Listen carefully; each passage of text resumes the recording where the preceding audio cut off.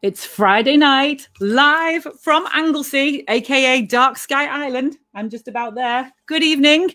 I am Vicky Duncalf, and hello to you, popular astronomers.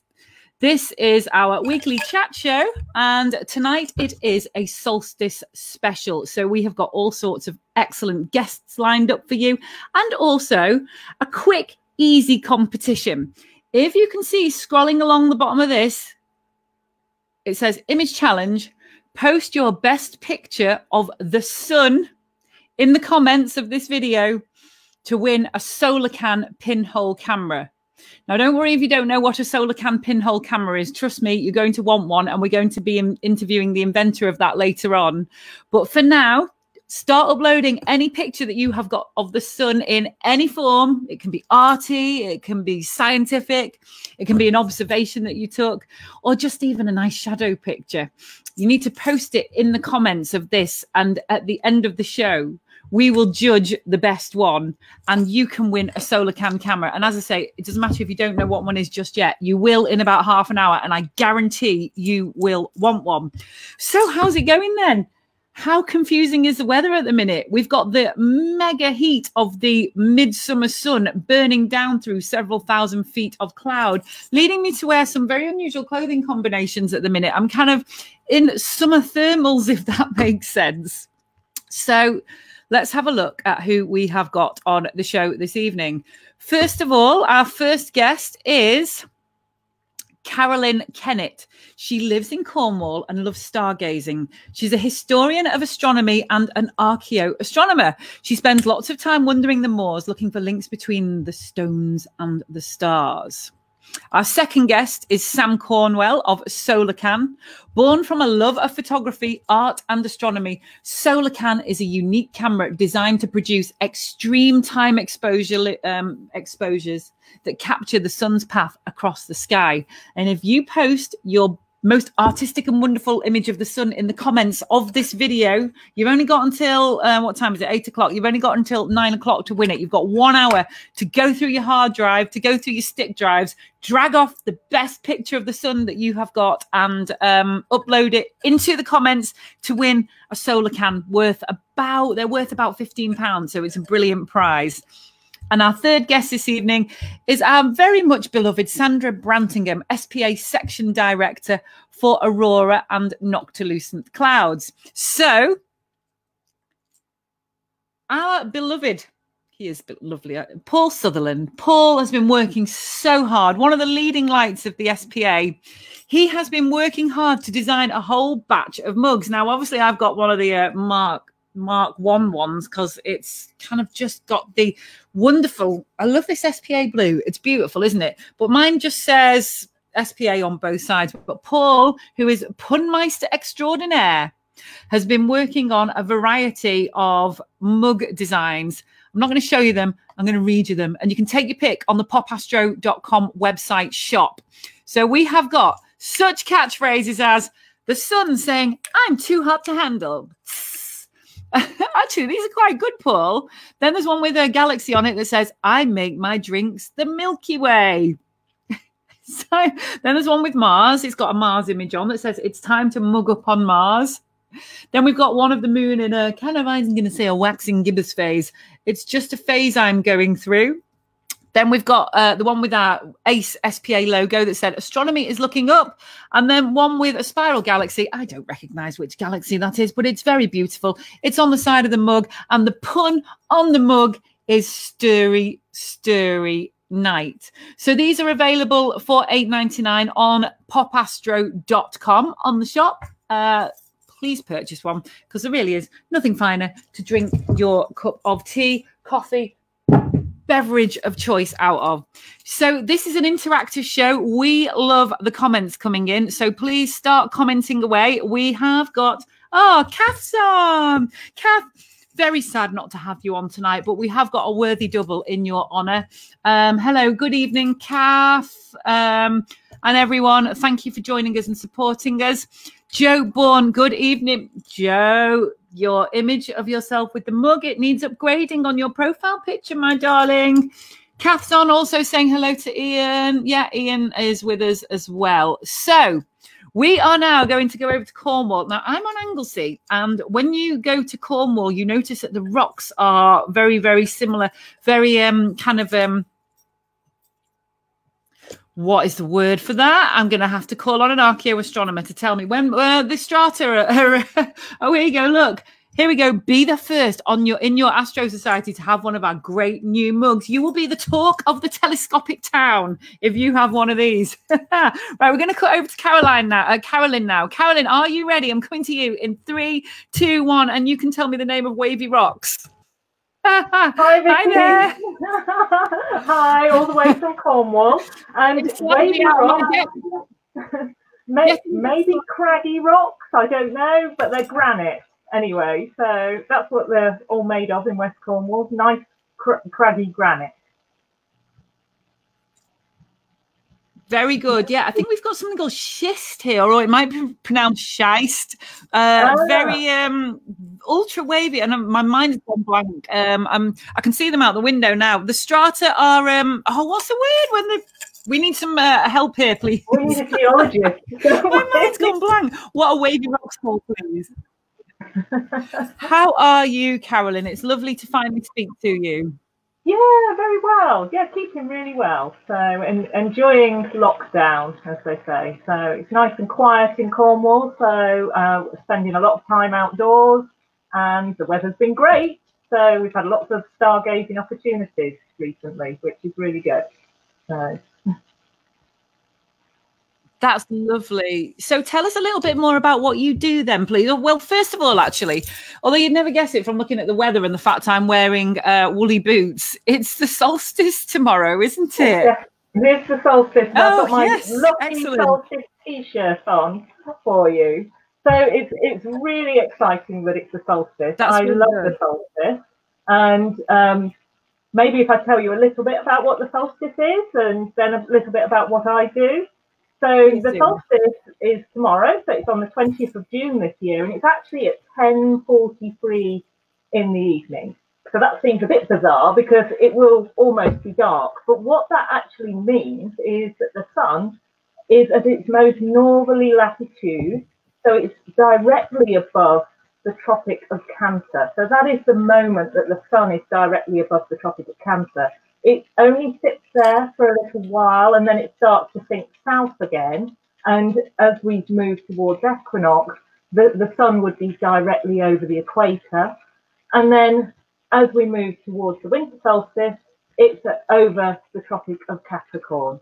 So what does that mean for us on the ground? Well, it means here in the Northern Hemisphere, we have wonderful long sunny days, hopefully with no cloud in the way. And it means that the sun is rising and setting in its most northerly position. So it's still rising in the east and setting in the west, but it's right up towards the north, and it's arching over the sky really high over and giving us all those wonderful daylight hours. So the wonderful thing about a solstice is that the sun actually starts to decrease its motion on the horizon until it reaches the solstice. And the word solstice means the sun has become stationary. And then it's going to turn round and it's going to move back down towards its equinox position, which the equinox position is rising directly in the east and setting in the west. But this point where it is at its most northerly position of rising and setting, it's so small, the motion of it, we can actually see the sun with our own eyes. We don't, it's not discernible to us. So it would rise and set in virtually the same position for about 8 days, it does.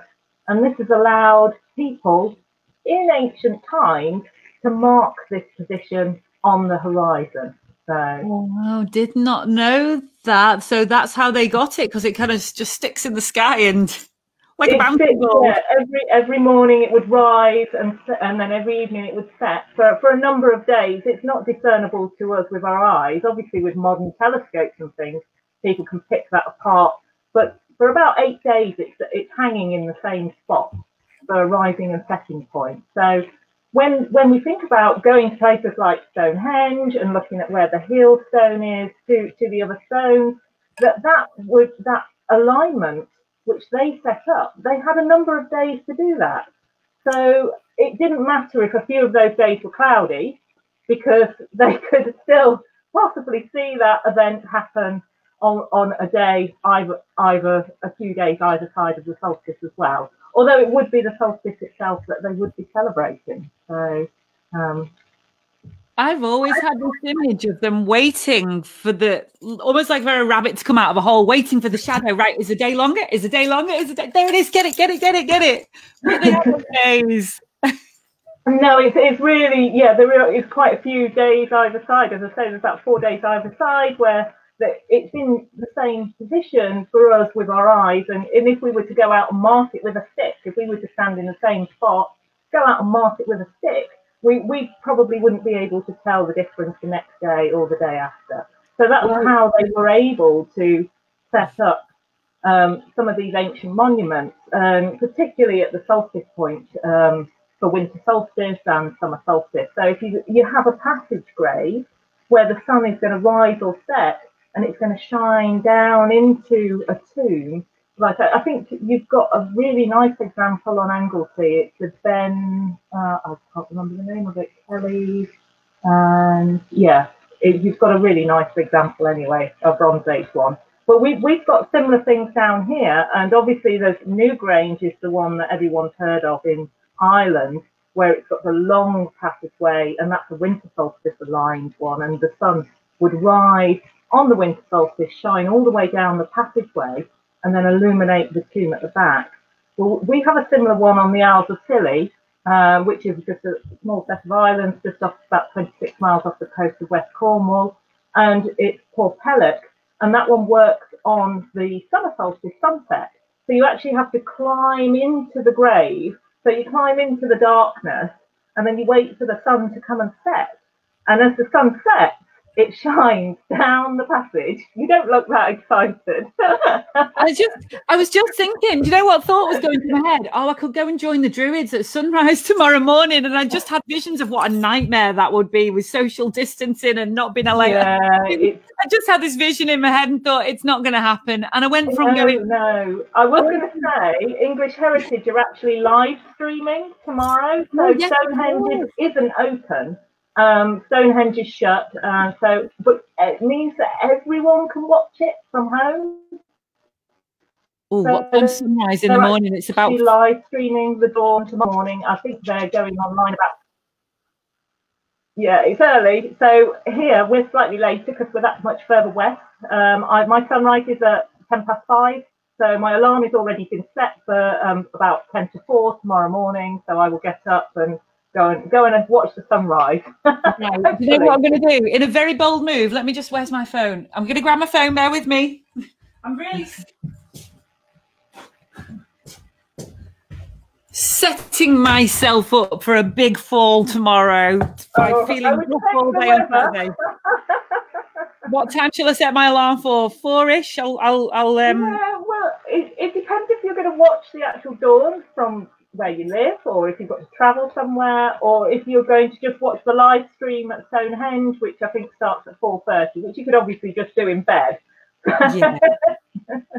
No need to go full druid. No. That'd be really lovely, because every year I've tried to watch the sunrise and always been thwarted for various reasons. So that's one. They go 4:30. Oh, very good. I'm lovely. Liking that. So how has the solstice been marked in the past, and how do we know? So we know from the monuments which have been left behind and the rituals that you've already mentioned the Druids. So these rituals have had a long history, some of them. So down here in Cornwall and across the UK, actually, there's often bonfires lit on the top of hilltops to mark the solstices, and there's real traditions that go all the way back.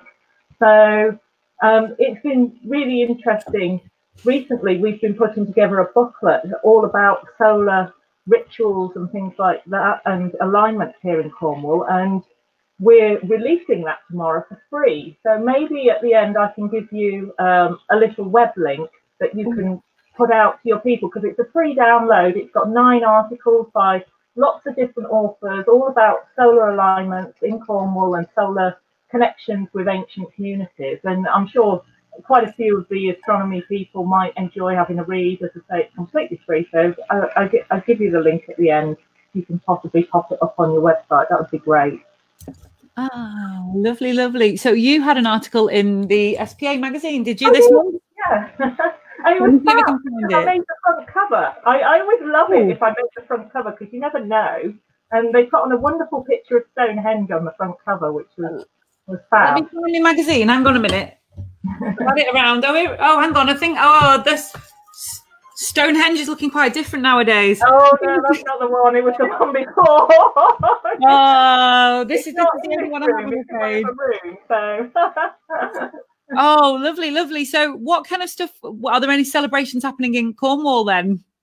Well, no, not obviously with what's happening. There's, so all the bonfire lightings have been cancelled. It is what it is at the moment, but I will be going out, and we're hopefully putting a drone up tomorrow. We've got commissions through from the airport down Land's End Way, so we're hopefully going to put a drone up and maybe have a go at taking some live stream, or maybe even just some video and putting it out there later of the sunrise. If it all plays ball, it will probably be cloudy, but and hopefully have some nice footage tomorrow with an ancient site and the sunrise going off. So we shall see.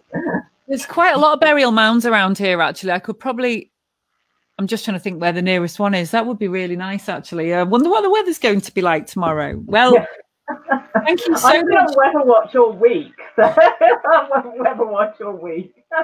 It's not much fun. Oh, yeah. Sorry. Oh, God, don't get me started on the eclipse that we spent £1,000 on a holiday coming down to see and just got rained on. Oh, did you come? Oh, no. It was really bad. 99 eclipse.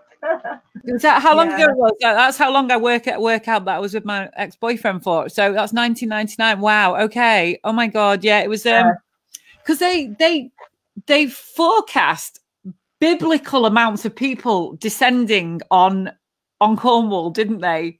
They did, yeah. And the hotel prices were insane. So we took the long way round. It took us about 12 hours to get down because we went down all the B roads, and it turns out there was no traffic, no people, fields full of empty campsites and wow. Yeah. Well, that's because everyone had looked at the weather forecast and decided not to come. But yeah, eclipses are always expensive. I did the one in the US 2 years ago, and yeah, it was a pricey trip, but it was worthwhile. It was worthwhile because obviously I chose somewhere where you were almost guaranteed to see it. So whereas Cornwall, you're never going to be guaranteed. Where did you see the eclipse from?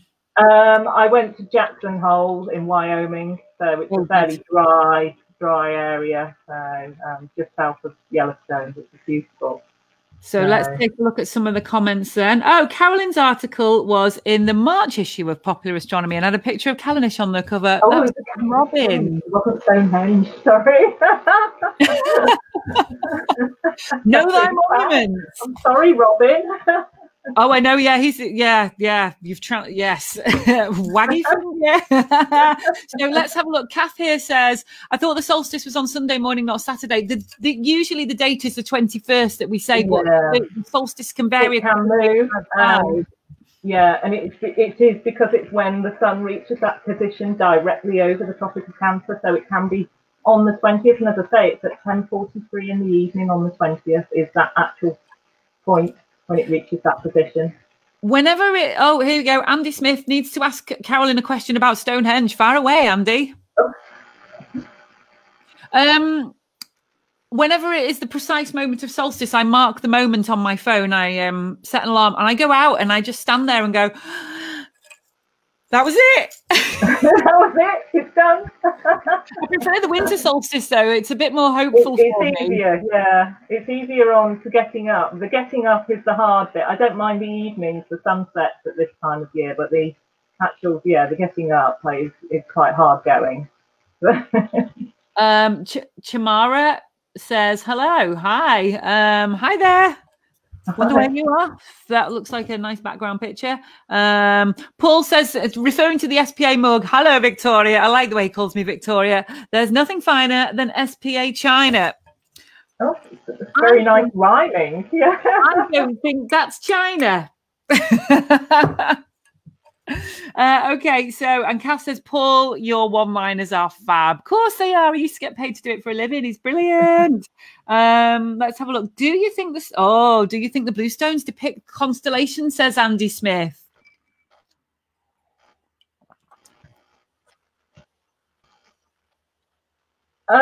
It's not something that I would suggest that they do. I don't know that much about it. I've not really read anything about that. So, but I did recently go to a talk from an archaeologist called Mike Parker Pearson, who's done a huge amount of work at Stonehenge, and also a talk slightly further back, about 6 months, from Clive Ruggles, and neither of them mentioned that. Mike Parker Pearson was actually mentioning where the bluestones came from, and they came from a stone circle out of North Wales, where they've been removed from there and then transported down to Stonehenge. So they did amazing new research on the bluestones. But whether they depict constellations, I would very much doubt it, unless we've got a circular constellation out there. The sun. Yeah. Oh, Carolyn, it's been so nice to speak to you. We've been friends on Facebook. Wonderful. Thank you very much. Have you got any more articles coming out soon? I've got one or two. There's some research about the hurlers going to go into a journal called Skyscape Archaeology fairly soon. I've also been involved in a book about Neptune and its discovery. So quite a big project, that one. And I've also, as I say, there's this booklet. So if I give the link to the booklet, everyone can go and download that tomorrow once it goes live. So that's got some bits in there as well that they might enjoy to read. But yeah, it's been fab. I've ordered a Solarcan. I went on and had a look. Wow, why haven't I got one of these? I only saw my first images from a Solarcan yesterday, and I bought it within like 10 seconds. Yeah, I'm going to go and strap it to a tree over an ancient site, and hopefully no one steals it. So I've got to find somewhere like a little bit remote to do it. But yeah, that's what I intend to do with it. We're going to put ours overlooking the Holyhead Mountain, or Holyhead Mountain. It's known as the Holyhead of Anglesey, this amazing big monolith that rises out like a sphinx. And that's where the sun goes up and down. Oh, here we go. Robin says, the solstice is at 21:44 UT, Universal Time, and 10:44 British Summer Time tomorrow evening. Thank you, Robin, for that. Lovely.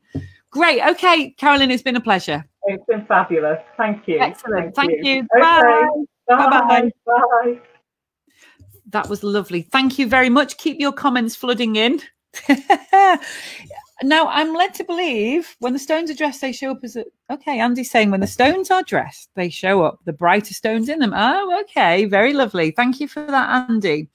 So to win a Solarcan camera this evening, please post your favourite picture that you've ever taken of the sun in the comments on Facebook. I'm fairly sure that you can upload directly to this video. Kath, let me know if I've got my facts wrong and whether you can or can't. And if not, you'll have to send it to the email to info secretary@popastro.com. So we have got fantastic citizen science mini experiment taking place, and it's going to be really easy to do this one. It's so easy that even I managed to do it today. It's called the Solstice, and it's the school's observatory is doing it. So I'll post a link of how you can take part in the Solstice experiment. It is breathtakingly simple, but the results will be breathtakingly amazing. So the school's observatory is doing a quick citizen science experiment this weekend for the general public across the United Kingdom. They are asking people to input the length of the shadow of a stick measured at around 1 p.m. on Midsummer's Day. And I think you can do it on Sunday as well. This, and I'm not going to go into detail because I'm not precisely sure of the calculation. This in turn will help us calculate the size of the Earth. And it'd be great to get as many people, especially kids, involved as possible. So I've been doing my own version of this. I've got a terrible confession to make, actually. I stole this week.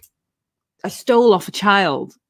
I stole some chalk off a child. You know, this amazing pavement chalk that the really thick stuff, the colourful stuff.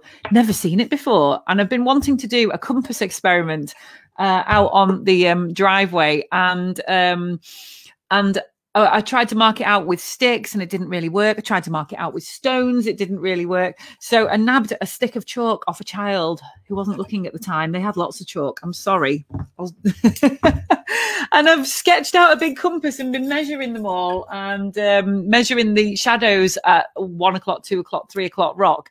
And it forms an amazing ellipse if you mark the length of the shadow on the hour. It's really quite wonderful. And we were actually able to calculate how many degrees west we are. We're very far west here on Anglesey, how far we are away from the meridian. And just using my eye, it turns out that I reckon that we were about 5 degrees west of the meridian. And actually, according to the GPS on the phone, it's 4.5 degrees. So I'm taking that one. But tragedy, I got home this evening and all my experiment has been washed away. When I was scribbling on the ground, I thought, there's no way is that chalk going anywhere. Even if it rains, it's going to stain the ground, surely. Well, I've learned a thing or two about chalk this week. It rinses away very quickly and my whole experiment is gone. So I think the Solstice experiment might be a little bit more reliable than the chalk.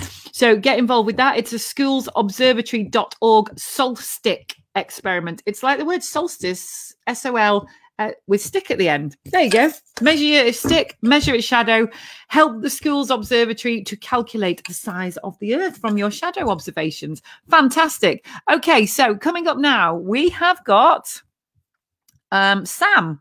Let's just let him into the chat room. Chat room, Solarcan Sam. That's a bit like me. I call myself Vicky Video. You're coming on in 3, 2, 1. Hey, Sam. Hello. How you doing, Vicky? When you said you had props, you got props. Yeah, I've got plenty of props here. How you doing? Lovely. I'm really good. Thank you so much for joining us tonight. Let's just have a quick look at the comments that we've got. Okay, I can't upload the picture, but maybe that's just me. Yeah, okay. We were hoping, Sam, that we could give away a Solarcan to the best sun picture this evening, but it might have to be in a day or two once we've sorted this out. We can send the pictures to Robin. There we go, robin@popastro.com. So you can judge the best picture if you want. I'd love to. What pictures are people sending in? Pictures of the sun? Just of the sun. Yeah, just of the sun. Love the sun. You seem to know a thing or two about photography there, Sam.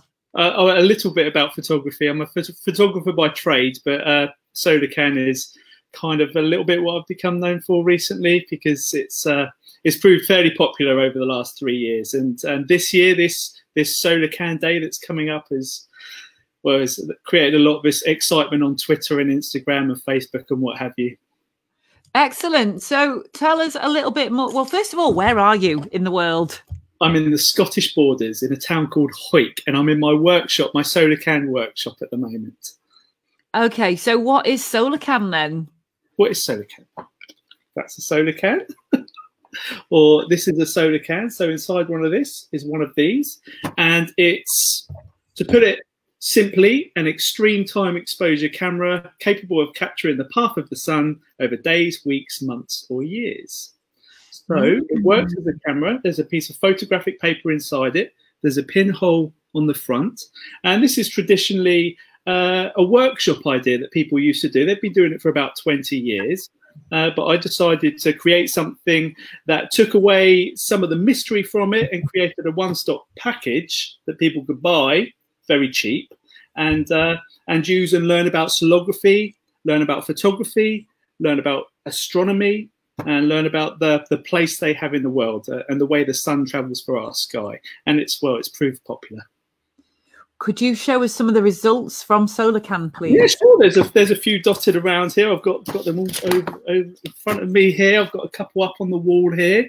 I'll show you some results of what a Solarcan image looks like So they're very arty and abstract and almost ghostly, I guess. They're not just like a picture of the sunset. How do you get these amazing colours on it? Wow, look at that. Yeah, so this one's got a reflection in it here, so you can see a reflection. Just let me have a fiddle with this and try and make you a bit bigger on the screen. Sure thing. Okay. Here's a nice image by a photographer called Al Knapp, and this one was accepted into the Royal Astronomy Photographer of the Year Awards last year, which was very exciting for me, very exciting. Good publicity. Here's one by Daniel Monk of Kilda Observatory. Oh, just keep that there for a moment, please. Just hold it. That's it, a little bit more. That's it. So what's actually happened on that picture? You would just explain what they're getting on that, please. Oh, yeah, I'd love to. So what you can see there is every single line that you see going across the image, on the top half of the image, is the path of the sun. So a line would be a nice sunny day, but a broken line would be a day with lots of clouds. That's why there's breaks in the lines, and where there's complete gaps, that will be a very, very, very cloudy day, etc., a very dark day. What you see on the bottom here is reflections in the River Tyne. Oh, so you see the reflection there. So this is why you see in that abstract shape. So what I really love about these images is that you can look at them and read them back through and sort of look at what happened in the year, what happened on certain days in certain periods, understand what's happening, find out certain aspects of each image, like what would this vertical line be here? Well, that would probably be some sort of post or something, but these are different user images that people have sent in. Here's a very interesting small one by Matthew Robinson, taken in Finland in the Arctic Circle. That looks like a very low sun. Yeah. So what he captured here was the sun rising above the horizon for the first time in months. So very exciting time for the people there. But I could carry on going through these. Yes, but just I can't get enough of them. I used to be about 10 years ago into lomography, which is you get like these kind of unusual Russian cameras that have very acidic hues, and a bit like that really. How do you get the colours? Well, how do we get the colours? Well, when the photographic paper comes out of this, so when you finished exposing, so I better explain how you pop them up. You pop one up with a couple of cable ties that come supplied with each Solarcan, and you leave it for several months. Traditionally, people would put it up when the sun is at the highest or its lowest. We call that Solarcan day, or the solstice, less commonly known as the solstice. And when people take it down, they open the top with a tin opener. Sam, I'm going to stop you just as you're chatting. Yeah. What was that discount code for Popastro, please? Was it Popastro 20? Popastro 20. So I'm just going to pop this on the banner. Popastro 20 discount code. And it's solarcan.co.uk. Okay. So for Solarcan discount. Yes. So how much are they roughly? Because you can get $15.95. How much, sorry? They're $15.95 for one, or £60 for five, and I think I've provided you a 15% discount. That's jolly generous, love. Well, let me put that there. Popastro. I'm just going to make sure I've got this correct. Popastro 20. There we go. How's that? For Solarcan discount code. For Solarcan discount, use Popastro 20. There we go. Looks That's good, really good. As long as it's the right code, which I think it is. Lovely. Okay. So you installed it, and when you've finished, when you've run out of patience, really, or you set your timer to take it down after usually a few months for most people, you open it with a tin opener from the top, and from the inside you pull out a piece of photographic paper, and the piece of photographic paper will be essentially some black and white darkroom paper, which will look similar to this, or maybe similar to the one that you can see up on the wall over there. This is a bigger one. It might be easier to look at. Sure. Oh, here. It's a beast. Yeah. There we go. So it's a nice big one. They don't come out the Solarcan that big, obviously, but you'll notice that the colour isn't black and white, because the photographic paper, even though it's black and white photographic paper, it's solarized. So it solarizes different unusual tones and colours. So once you've got to this stage, you take a photo of it or a scan of this, which you can do safely under normal white light, just not in direct sunlight, and then invert the colors, and that's when the magic happens, and that's where you get your photos. And each one comes with a little manual, which like this. So they all come with a manual of all the instructions, and inside on the center pages, we've got images that have been sent in from the community that are all over the world. All over the world. So every 6 months we update the manual with different images. Here we go.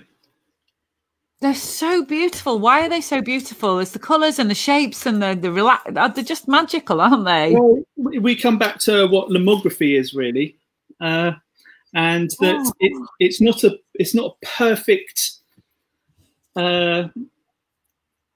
It's not a perfect art, or I guess it is a perfect art, where everything is going to be slightly different. You never know what sort of atmospheric conditions your solar can is going to be placed in. If it's going to get very cold, if it's going to be very humid and damp and get a lot of maybe water inside it and mess with the colours and the chemicals on the paper, etc. So every single one comes out completely different, and that's really exciting to me. I've rarely seen some the same. I even installed several once on a particular location, and I still got variations from one to the other that were slightly different. So it's very interesting how they all look so different. Kath is saying I might have to try a Solarcan. I mean, I only learnt about these yesterday, and I'm already checking the letterbox waiting for mine. I think yours went out first thing this morning, first class. So yeah. Oh my God, it might be here tomorrow, just in time to.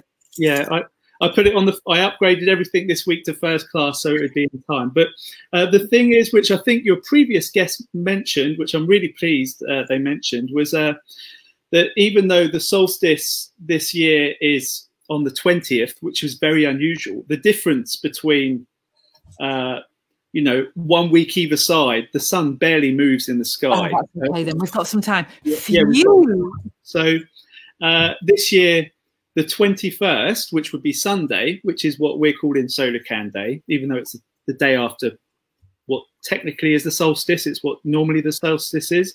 The difference in height of the sun is 1/100th of a degree. But that will just ruin my photograph. Well, yeah, it'll be absolutely fine. So it'll make no difference. In fact, if it does make a difference, it's because the sun passes over the same line twice, and it will burn a slightly thicker line or a slightly darker line. And that's my gosh! Oh, it's so beautiful. I'm so excited. I'd love to just stay and show you loads because they're all so different, and I love that there's all these community ones that are always submitted. They're always different colours because people, they try different things. They edit them themselves. Okay. It's instructions of how to edit them on the manual that comes somewhere in the back. There'll be instructions of what to do, etc. But it's so simple, and that's the idea behind it. Because previously, it was left to people who really knew what they were doing with photographic paper and dark rooms, etc. And that's not so common these days. So it needed something.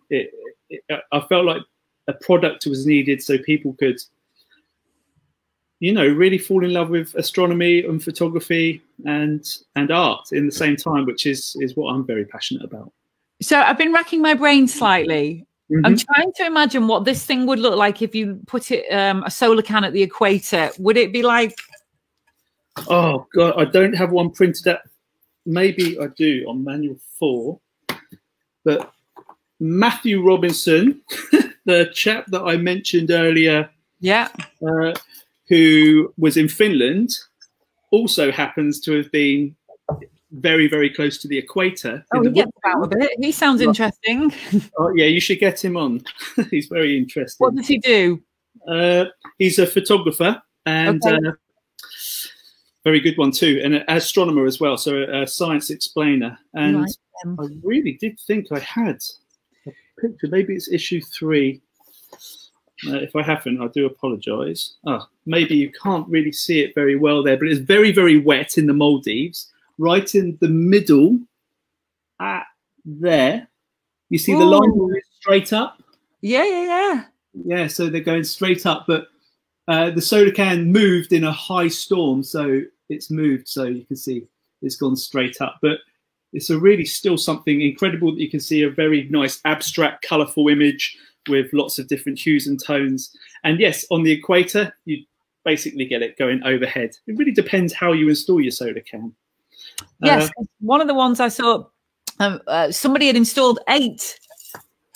Oh yeah, on one post, and so you've got lots of amazing results from that. That's really beautiful. Yeah, that will show north, south, east, and west, both vertical and horizontal. So it gives people an idea of what sort of result you're going to get. A good tip for people living in the UK who either make one of these or want to buy one themselves is the sun gets so high in the sky that it might be best to tilt your Solarcan back so it can collect the highest ones. Otherwise, you do run the risk, whether it's problematic or not, of cropping off the top of the sun in the middle of the summer, which is fine, not fine, doesn't really matter. It's all an experiment.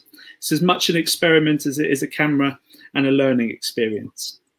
So if you want to win a Solarcan, then post your best sun image. Doesn't have to be a Solarcan image, any wonderful sun image that you've ever taken. Either post it to the comments, find a way to email it to the SPA. We've got numerous email addresses, or email to robin@popastro.com. Well, that was a wonderful education in wonderful things. I'm really looking forward to my Solarcan arriving. Use Popastro20 for the discount code at solarcan.co.uk. And hopefully your Solarcan will arrive in the next week or so, just to catch the sun as it's at its nice big, yeah. I'll make sure anyone that uses the code, I'll send it out first class for tomorrow morning, so it should run on arrive on Monday morning. How good's that? You can have your Solarcan ready to catch the utmost. What do you call those etchings on it? Have they got a name? Parabola would be the wrong name, wouldn't it? Arcs, the arc, the path of the sun, or the arc of the sun. Yeah, the arc of the sun. How beautiful! Thank you so much. It's been an absolute pleasure speaking to you. Thanks for inviting me on. But lots of fun. One more comment here. Does Sam have to drink? Neil wants to know if Sam. Yeah, because this is how I know you, is through Neil. Sam has to drink the content of the cans before turning them into cameras. They do make me thirsty when I look at those cans. It's worrying, because as a product, if I start drinking out of one just for a joke or something, then people will get really confused. But the first ones that I made, I had prototypes, and before I, created what I created, I bought them from these the 440ml beverage cans from Sainsbury's, the cheapest beer they had, which is about 19 pence a can. And did I drink it? No, I didn't. It was the most vilest liquid I've ever come across. So it just went down the drain, and I cleaned them and made my prototypes. Thank you so much. It's been really lovely speaking to you. And if you want to try and win one of these, email a picture of the sun to robin@popastro.com, or use Popastro20 discount code for the Solarcan. That's great. Thank you very much. It's been a pleasure. Thank you very much for having me on. Thank you very much. Thank you. Catch you later. Yeah, bye. Bye. Lovely, lovely. Oh, lovely. I can't wait for my Solarcan to arrive. So we are about to go over to Sandra, if you just bear with me. Let's, there we go. Banners. Okay, so we are now about to go over to Sandra. Let me get her banner up. Here she comes. Sandra is our section director of the Aurora and NLC. She's up somewhere in the wilds of Scotland, and we're coming to you in 3, 2, 1. Here she is. Hi there. Oh, hi. How are you? At least the internet's working. I hope to God it is, because I don't want you to cut out like you did when we were in rehearsals the other day. Absolutely. Oh, how are you? Wonderful. It's been foggy, and then the sun's come out, so there's a chance I might see some noctilucent clouds tonight. You never know. When was the last time you saw them, Sandra? About 9 or 10 days ago. Since then, it's been foggy up here. Well, the entire east coast from basically East Anglia all the way up to Aberdeenshire has been foggy. So I'm so sorry for you. No. You had gorgeous sunshine, have you? Oh, what do you mean? I'm still, look at my hair is still wet. I've been like caught out that many times in the rain today. I am one soggy bunny. Oh, you've had the thunderstorms. Well, we're on Anglesey here, and for some reason they skirt us. I can see them happening over the mountains. I get to watch the anvil heads from a distance, which isn't too bad, really. Oh, smashing! Right, so sorry, you want a little thing on noctilucent clouds, do you? Oh, well, you can talk. Well, we can chat to the night away, Sandra. The night is young. We've got 15 minutes to chat about, because you tell us first a little bit about your role at the SPA. You've been doing this for a long time, haven't you? I actually took over in 2003, in April 2003. I wasn't even born then. Yes, you're not that. And so, yes, I've been doing it for, 17 years now. Kath says hello. Hi, Kath. And yes, it was one of those things I ended up doing basically because I did the aurora as well. And if anybody's been up to northern Scotland at this time of year, the sun barely sets. It's bright. So the aurora, you can't see the aurora, but you can see noctilucent clouds. So it's what I call my summer job. So from about the middle of May through June, July to about the middle of August, you can see these beautiful clouds. Now, there's a funny story attached to this. I'm from Sunderland, and when I was young, if I was good, not very good, but if I was good, I got to walk in what was called Backhouse Park. Now, I thought it was called Backhouse because it was back of the houses, but it wasn't. It was called after somebody called Thomas Backhouse. Yeah. Now, he was an avid cloud watcher. Mm-hmm. This was back in the 1800s, and I'll get you the exact. In 1883, one of the biggest wallops occurred. Krakatoa exploded. It was a huge volcano, and it sent clouds of dust and particles all around the globe, caused massive outages on food and things like that, with global sunsets. So he was in his element. But about a year and a half after that, he noticed something. These strange clouds appearing after sunset, and he had no idea what they were. So he called them noctilucent. Nocti means night, and lucent means shining. Mm-hmm. Now, one of the strange things is, unlike most things in astronomy go back donkeys, thousands of years.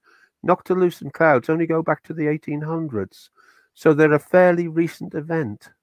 1800s. I always thought it was about 50 years ago. No. Oh, that makes me feel slightly better about them not being rocket pollution then. Well, basically what happened, they reckon, is Krakatoa blasted so high that it managed to get up through the levels of the atmosphere. Now, I don't know if people know the levels of the atmosphere. The troposphere is the bottom one. That's where we all live. And these are all controlled by temperature. So in the troposphere, the temperature drops with height. If you go to the next level, the stratosphere, the temperature rises with height. Okay. Right. So it's a very strange area. That's where all your ozone breaks down and stuff like that. You then get to the mesosphere, and this is the one I'm interested in. The temperature then drops with height, and it gets to the top of the mesosphere, which is the coldest part of the atmosphere. And it's about minus 123 degrees centigrade. Mm-hmm. Above that, the thermosphere, which means the atmosphere gets hotter again. It wouldn't feel hot because the atoms are so far apart. But because that's the top, that's where noctilucent clouds form. And that's at about 50 miles high.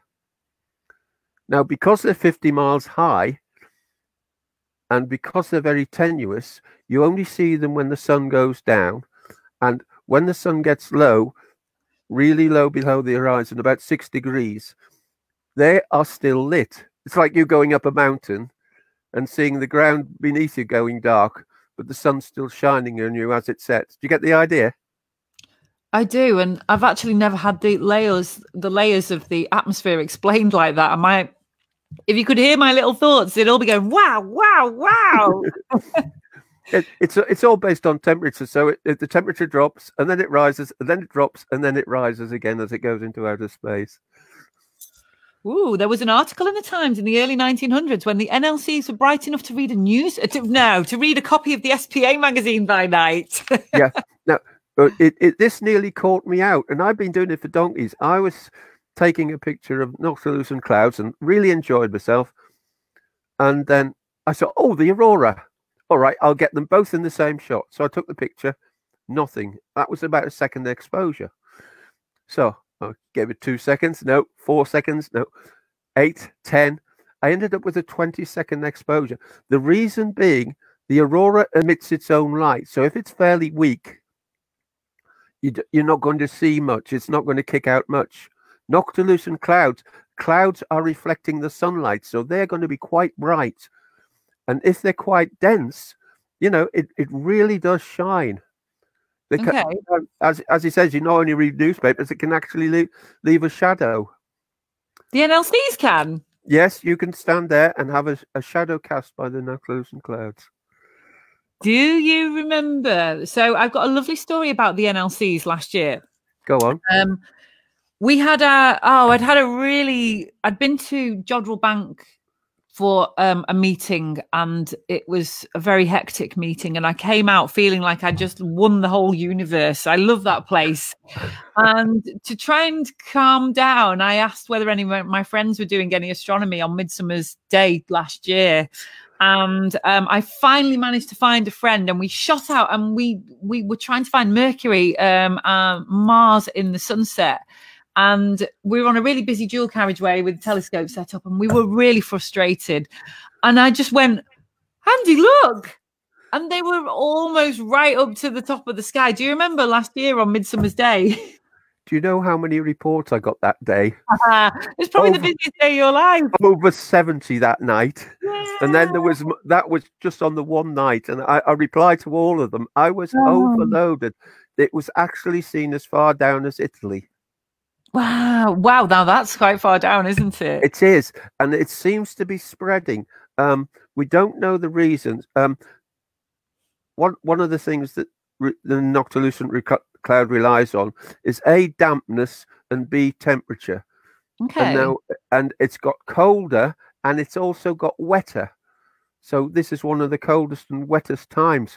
So we're getting a really good season. Well, we would if the Scottish weather didn't get in the way of the fog, but... do you know, I'm sorry, while you're chatting, I just have to do what every astronomer does. I've been wanting to do it since the start of the broadcast. Is I need to check my weather, because I've set my alarm for the solstice at 4:30, and hopefully we're going to watch it live streaming. Oh, lovely. Let's have a look. You're not going to Stonehenge or anything like that? No, I'm pulling a face. Look, it's just thick grey cloud. Yes. Bit of sunshine tomorrow. Bit of midsummer sunshine, and not going to see any noctilucent. Oh no! I thought there was a 30-degree heat wave coming. It only says 18 degrees on my weather app. So, but that's Anglesey for you. No, that's later on. That's when the southerly winds come in. That's after the weekend. I think Saturday and Sunday are not too good. So I think a lot of people get their noctilucent clouds, their night shining clouds, mixed up with either just sunset or what's the other cloud that look quite cirrus, similar to the high cirrus? Yes. Now, what you've got to remember is it's got to be dark. Now, because the hours have shifted, you're basically looking from 11 o'clock at night to 3 o'clock in the morning. 11 till 3, yeah. Right. So if you're doing it any time before that, you're going to be lucky to get it, or you might get the wrong clouds. Also, if you've got a program that does the sky, I'll use Stellarium. Yeah. Check for when the sun gets to 6 degrees below the horizon. Okay. Once it does that. But a good guide is in the north. There's a star called Capella. It's Auriga the Charioteer. You've disappeared. You're unplugged. No longer live. It's the quietest I've heard you for ages. It's oh so quiet. No. Can't hear a word. Ah! There you go. Sorry, I'm glad you enjoyed that 2-second silence. Sorry, Yes. please continue. It's the only time I've ever heard you quiet. Well, I'm not going to come on Facebook and say now, am I? Oh, absolutely. Yeah. So now, where was I? In the sky somewhere, Sandra. Absolutely. Yes.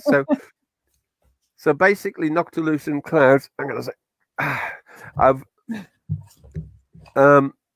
so from about mid-May, they start, and there's a lovely thing on space weather. We call it a polar daisy. If you go onto space weather, on the left-hand side, about quarter way down, there's a little picture of the pole, and it'll show you the noctilucent clouds is taken from the AIM satellite. Hey, you can see. Is that like a forecast then?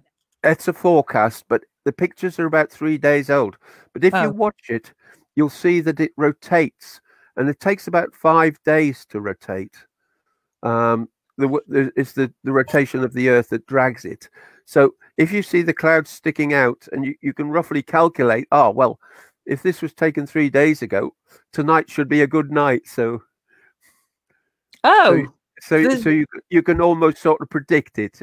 Not quite, because it varies, and by the looks of it, it's getting very, very dense. There's a lot of cloud up there, and it's spreading down to almost my latitude. Well, if it does that, that means it's going to be visible down to central France or somewhere like that. So okay, so there's a chance that if you've got a break in the sky and you look towards which direction should we look in? Tend to look north. Start to look north when the sky is getting dark, and if you can see the star Capella, which we call the patron saint of noctilucent cloud watchers, and it's always in the pictures. If you take a picture. Yes, that's a good one, Andy. There's some in Germany. I forget the addresses of them, but you can find them, and they look north, and when they've got clear weather. So if you can see them in Germany, there's a good chance it's going to come our way pretty quickly. Right. So I'm going to set my alarm twice tonight. Once at 1 a.m. and once at 4:30 a.m. Well, that's about your best time. That'll be that's local UT midnight. So now I know how the milkman feels. Yes. Well, how do you think I feel? I got to get bed about 4 o'clock this morning. So. Oh my gosh! So Sandra, could you please tell us how you can submit your wonderful pictures to you at the Popastro magazine, which is out every 2 months, and one of the main membership benefits? Right. If you send them to sandra-b@hotmail.co.uk, tell me where you live, what you saw, the double date. So say it's tonight and it's the 19th, so it would be 19/20. That tells me what night it was. Okay, yeah. And your full name, and that's all you need to do, and you might find yourself with a picture in the magazine, and then you can go, wow, look, I'm in the magazine. You can get your name up in paper in the Popastro magazine. Sandra, have you got one of the new mugs? You know, Paul's been working day and night to come up with new puns for the mugs. I quite like the one about making my drinks the Milky Way, and also stirry night is quite a good one. Stirry night. You know what I do whenever when I'm stirring my coffee though? Go on. And this is not a cool slogan for a mug, but I do always think about dark matter, and you know the way the milk goes in the mug in that lovely spiral shape. I always think that the cosmic coffee spoon that stirs our galaxies is a curious one indeed. Well, I've always figured that the bubbles, when they all go round together, that's how the galaxy works. I think we've just got big coffee mugs holding the galaxies together, and absolutely, yes. When you stir it, that creates the black hole in the middle that drives it. The universe is just a giant Starbucks. Absolutely, yes. Let's have a look. So get your sun pictures to me tomorrow. Okay, so get your sun pictures to Robin to be in with a chance to win the Solarcan experiment. Robin at popastro.com. Submit your sun pictures. Did you like the Solarcan? Oh, it was fantastic. Every now and then on Astronomy Picture of the Day, you get a Solarcan picture. And these people have been doing it for a year, you know, and they get all sorts of traces. And it's fabulous to see. Oh, Crag High's a lot of patience, though. Yeah, I think it's going to be exciting for about 10 minutes while I nail it to a tree, and then I'm just going to forget about it. I'm going to try and go from solstice to solstice with it, though. Yeah, I'll go for it. Go for it. And I'll keep my fingers crossed for good weather for you. And well, we'll keep up. That's a lot of finger crossing we've got to do for good weather for all the astronomers across the world. That's a lot of knuckles cracking. Sandra, as always, it's been a pleasure, and we'll get you on more frequently. And your internet was fantastic. Most importantly, well, I've switched off the phone. I've switched off everything else. So you had priority. So. Oh, how wonderful. I feel so flattered. Sandra, it's been a pleasure. I'll catch you soon. Okay. You take care, Vicky. Thank you very much. Goodbye. Thank you. Bye. Okay, so let's just recap what we've been up to this evening. We've got the document 18. We've got the Schools Observatory doing the Solstice experiment where you measure the length of a stick. Just go to Schools Observatory, Google stick experiment, and you should be able to help measure the size of the Earth by measuring the length and the shadow of the stick at 1 o'clock over the next couple of days. Thank you very much to Carolyn Kennett, archaeoastronomer, who came on and was telling us about stone circles and the solstice. Thank you to Sam Cornwell of Solarcan and his brilliant solar arc pictures. Win a Solarcan. Details are on the bottom of the screen there. And yeah, it's been a wonderful evening. Please do consider joining the SPA. It's £23 a year. You get the magazine. You get to mingle with wonderful people like Sandra and Robin and Kath and Paul and me and all the other amazing people at the SPA for £23 per year. And give this video a like, give it a tag, give it a share. And it's been an absolute pleasure. Thank you to everybody who's contributed this week. It has been wonderful. Have we got any more comments before we go away? Or shall we just go? Every time I do this, I always think to myself, there is no TV presenter in the world who waves at the end of the TV show. But is that professional? I wish you clear skies. This thing, I can't remember the last time I saw a star, actually. It was probably about 2 weeks ago when I managed to crack this out and I got to see the Jupiter moons and maybe a tiny little bit of the Saturn rings. I'm a bit deprived of astronomy, but maybe we'll get some noctilucent clouds this evening if we get a break on that soggy old grey doggy of a horizon. I'll catch you all later. It's been an absolute pleasure. Vicky video. Oh, hang on. I've just had a message off my friend saying, where am I spending solstice? I'm on Anglesey, James. Oh, thank you. That was very interesting. Thank you all. And James is saying, where I'm spending the solstice. Hello to you and Badger. I'm here in Triad the Bay. Wonderful, wonderful. I'll catch you all later. Thank you very much. Very professional wave right at the end. Goodbye.